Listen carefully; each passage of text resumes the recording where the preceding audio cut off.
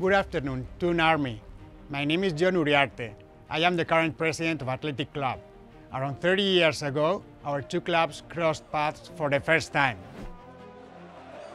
For the city of Bilbao and Athletic Club, that UEFA Cup second leg match back in November 1994 has become the stuff of legends, thanks to the bond created between our fans that day.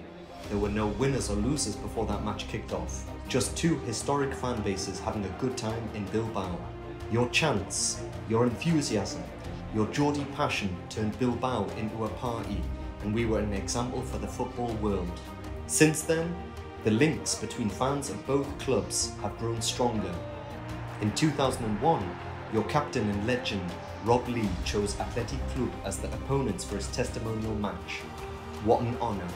For a football team like Athletic Club, which competes with a distinctive philosophy, only fielding footballers from the region, and with the majority of our players having come through the academy, having the fortune of meeting fans like those of Newcastle United and enjoying football in the most authentic and genuine way with you is one of the reasons why we choose to continue competing with our philosophy.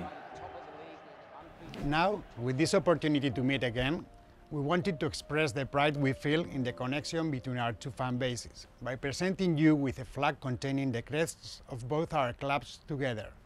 Up Athletic and away the lads!